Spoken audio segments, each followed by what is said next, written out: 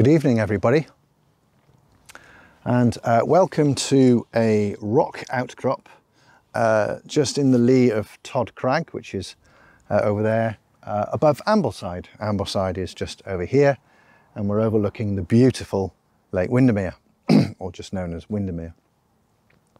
Now, I've been here before. This location is iconic, I suppose you could call it, in the Lake District. In that there is a wall just here where you saw me setting up the camera, and there used to be a wooden stile that went over that wall. It's now been replaced with a set of steps, sort of stone steps sticking out of the wall. But when I came here before, the stile was gone. There was just a gap in the wall, and I was a little bit disappointed, and I'm actually really chuffed that there's now something to replace it. But the scene in front of me is pretty and beautiful. We've got about an hour and a quarter until sunset, and I'm just up here waiting for the colour. When you saw me setting up in the B-roll, when I was looking at my phone, I was actually referring back to an image that I'd created previously from this particular location. I was just trying to remind myself of the composition, because I was actually really happy with the composition, not necessarily happy with the light that I got, but I was certainly very happy with the composition. So I was, rather than try and reinvent it, I was using that original image as a mechanism to, let me work just a little bit faster and get what I'm looking for. Now, the dynamic range of the scene behind me is absolutely massive. Now, ordinarily, I would be reaching for my neutral density filters. But just recently, I posted a video about some of my frustrations with the Olympus system. And one of those frustrations was dynamic range, use of filters, just being in certain situations where the camera just didn't appear to cope very well with that situation. And I had loads and loads of really good advice, tips and suggestions in the comments. One of them was to use bracketing. Now,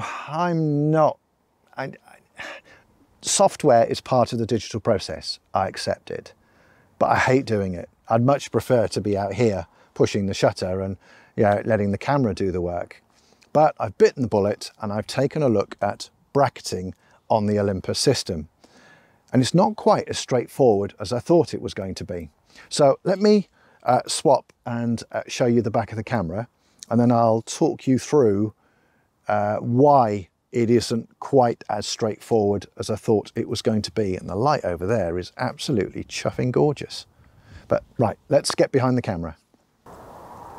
Right, so there is my scene all set up. If I just brighten it up a little bit, so you can quite clearly see the stone steps just here and the wall reaching out into the distance, and then you've got Lake Windermere beyond and a little bit of sky.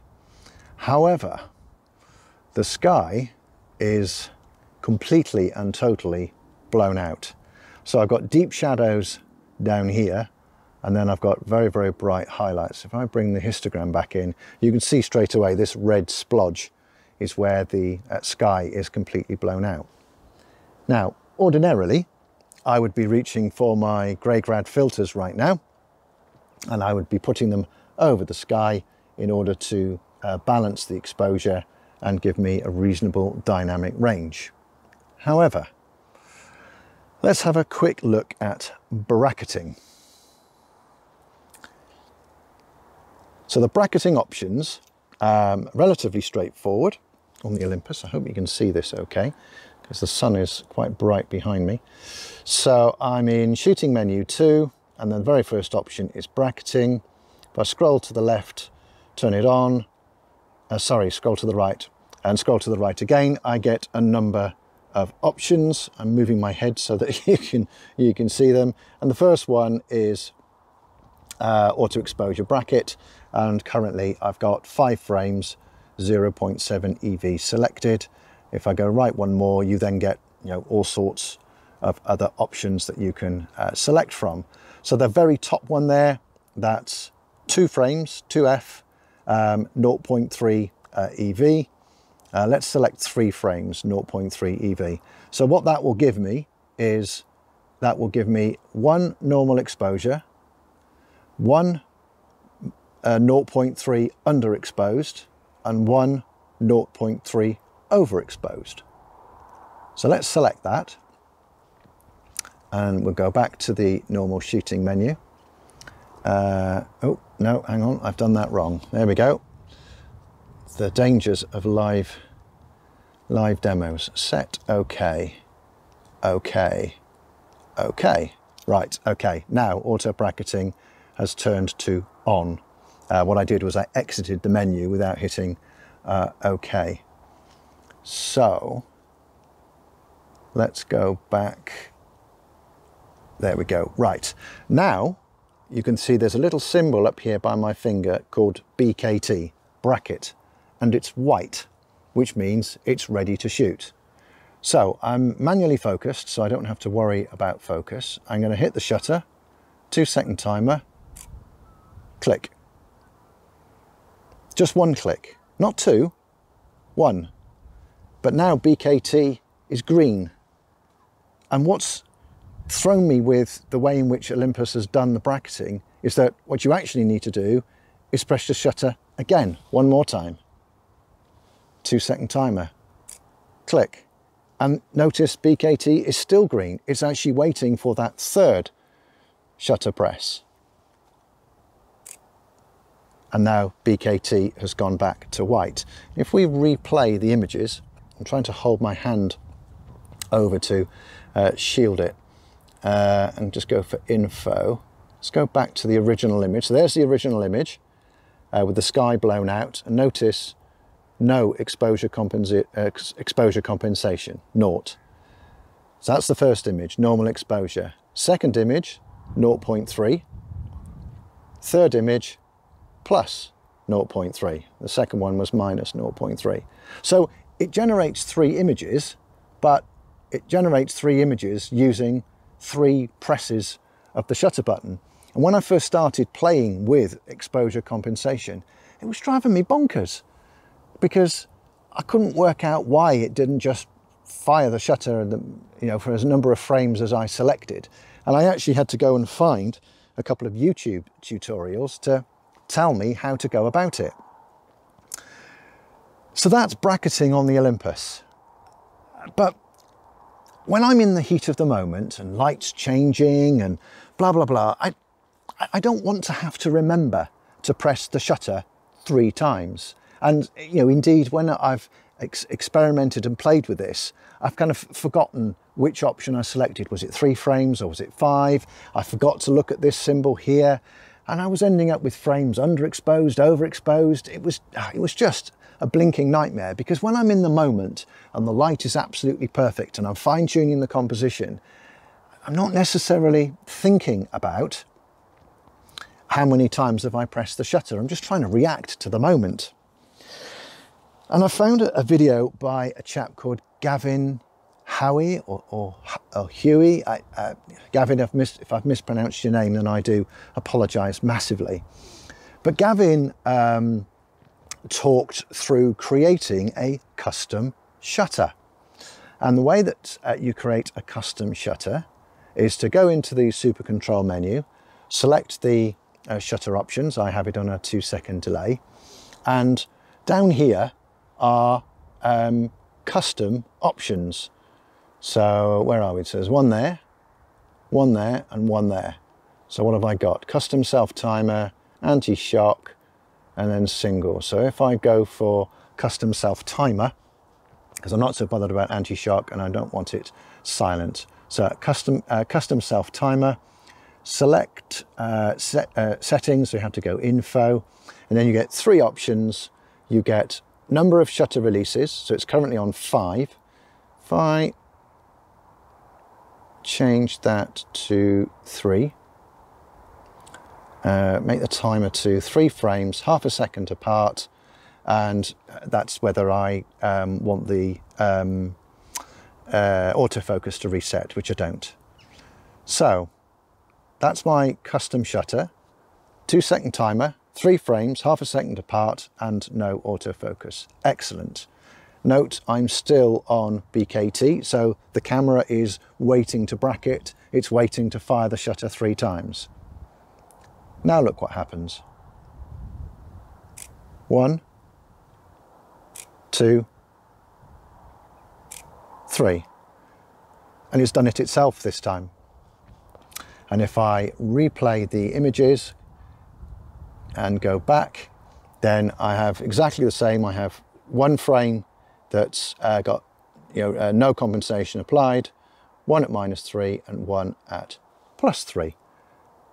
So great. So now I've found a way to create, I found the auto bracket function, and I've managed to create a custom shutter, which means that I don't need to think about pressing the shutter 3 times.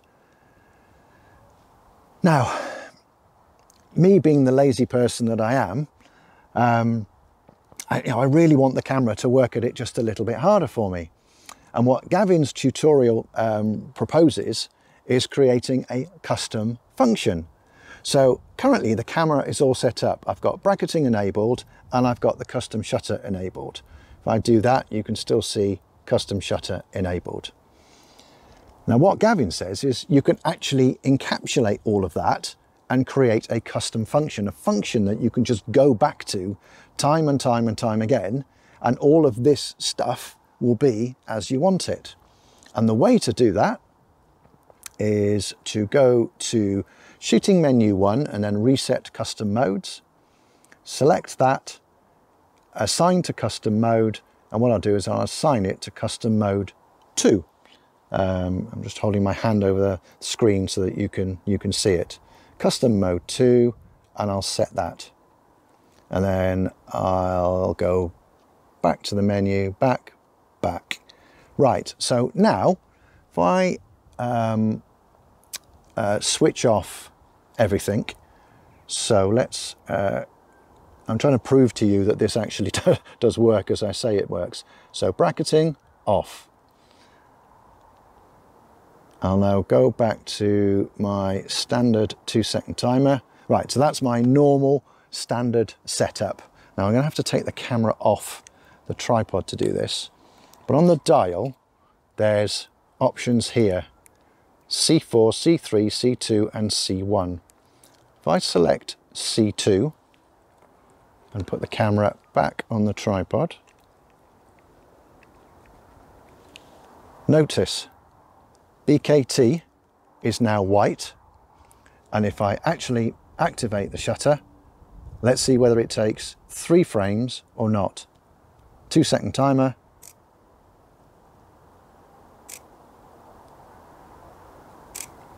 Yeah, I like that function. I've actually already got a custom function set up. I actually use the 5 frames 0.7 EV apart. What that then creates, in fact, if I do it now on this particular scene, and I may as well do it. So I have it stored as custom function 1, which I've just enabled. So what that does is that takes 5 frames.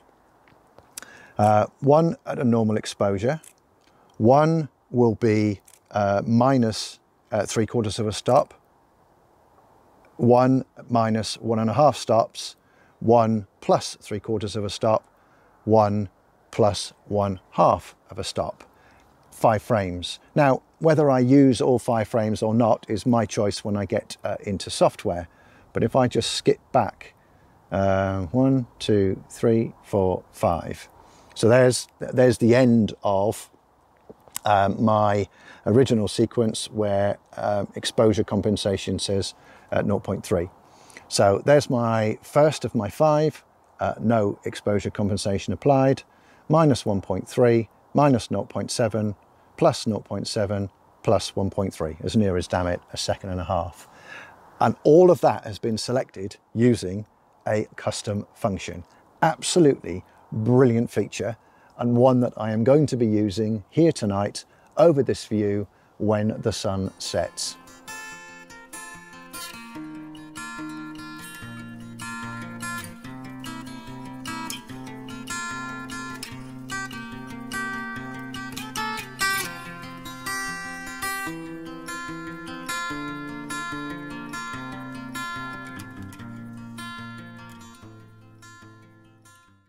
So as you can see from the B-roll and the images that I captured, sunset didn't really happen, which is a little bit disappointing, but hey, there we go, never mind. If I can find the video from Gavin explaining the bracketing, the custom shutter and the custom function, I'll leave a link in the description below because he'll explain it far better than I ever could. And I do apologise for the glare that was coming off the back of the camera. Unfortunately, in the light that I had, there was just no other way around it. So I'm going to wrap up this one here. I've had a fabulous evening. I'm a little bit chilly, if I'm being perfectly honest with you, but I've had a lovely evening. It's now time to get back down off this fell whilst there's still a bit of light. Last time I was up here, by the time I left, it was getting dark and it was quite sketchy finding my way back down again. I'm determined not to make that mistake again. So from a rock outcrop on the offside of Todd Crag, thank you very much for watching. If you've enjoyed this content, please do give it a thumbs up. If you're not a subscriber, please do consider subscribing. Hit the subscribe button. It's free and you can unsubscribe at any time. If you do hit the subscribe button, also hit the bell icon and then select all from the 3 options that appear, and then you'll get notified of new content, which is roughly every 2 weeks at 6 p.m. UK. So until the next one, stay safe, stay well. I shall see you again soon. Thank you.